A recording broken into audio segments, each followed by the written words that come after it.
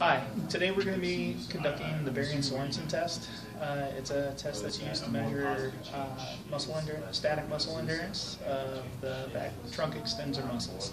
This test is used as a predictor for episodes of lower back pain that you'll have in the future, and also people with poor posture.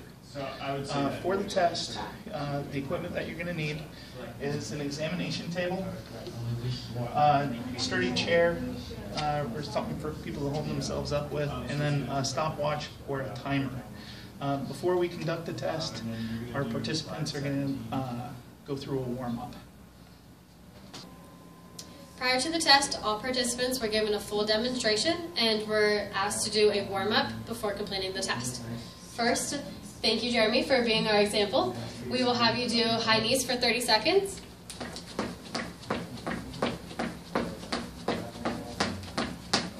And then after 30 seconds, we'll do 25 jumping jacks.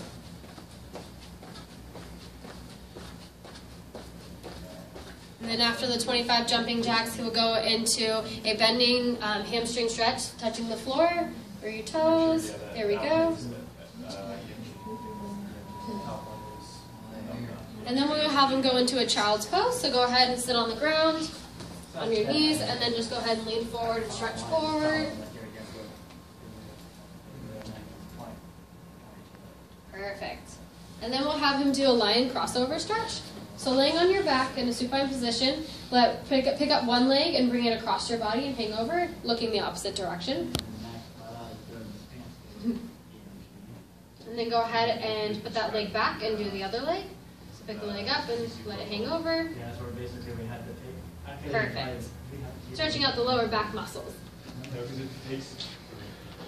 Then right after the warm-up, each participant will go ahead and do the demonstration of the test. So Jeremy, if I could have you lay on the table, on your stomach here, in a prone position. You want to go ahead and line up your hips at the edge of the table, supporting yourself with the chair. I am going to go ahead and lay on your legs, and whenever you're comfortable, go ahead and take your hands off of the chair, put them across your chest, and then let go of the table, the chair, and Brian will go ahead and start the timer for us. Okay? Okay. And then go ahead and go until you can't hold it any longer, or you go past 240 seconds, and we will go ahead and cut the timer off.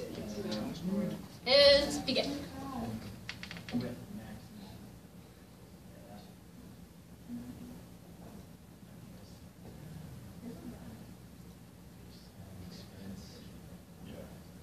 Okay. Done. That concludes our test. Go.